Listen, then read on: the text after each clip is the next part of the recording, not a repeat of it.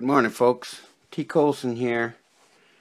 If you're like me and made the mistake of taking your Eachine i6 transmitter and resetting it to factory settings, you would find that you would no longer be able to bind to your Eachine 250 racer.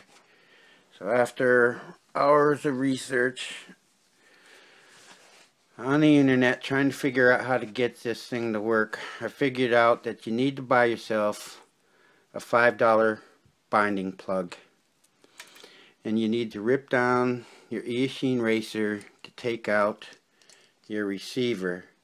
This plate is sticky taped to the receiver, and I didn't want to rip it off because I wanted everything to be exactly where it was when I put it back together.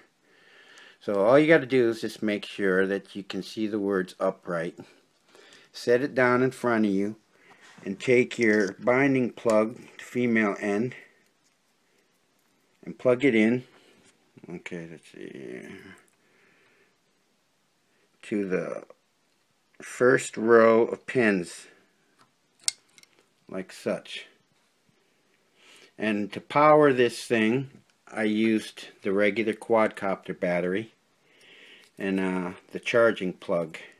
You just, when you hook it up, you make sure the red wire is on the inside. So I'll hook that up real quick. It's hard to do this holding the camera too. And once you do that, sorry, you're going to notice the light flashing quickly. So now you're going to power up your transmitter, and what you're going to do is you're going to hold down your bind button, which is right there, and turn it on at the same time.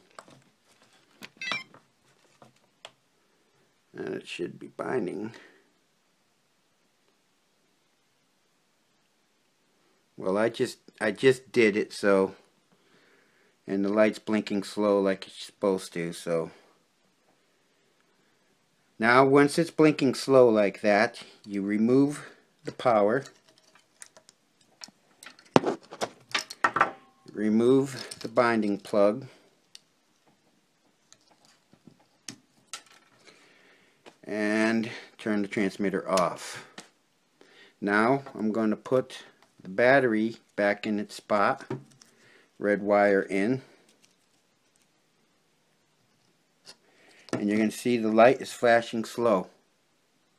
I'm going to turn the transmitter on, and it stopped. I'm bound to it.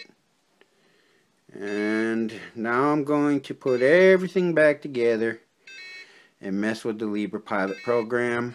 And once I figure things out in there, I'll put up another video for you folks. Thanks for watching. Peace.